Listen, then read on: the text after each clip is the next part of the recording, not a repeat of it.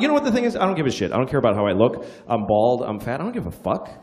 I'm married. I got 2 kids. My wife hates me. What am I going to get laid if I lose a few pounds? Who fucking cares?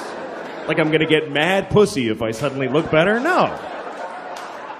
That shit is over for me forever. And I'm glad. I really am. I'm relieved. Now when I see a beautiful girl walking down the street, I'm like, hey, fuck you. I don't give a shit. Fuck you. Go fuck somebody else. I'll jerk off to you later. Probably have a better time.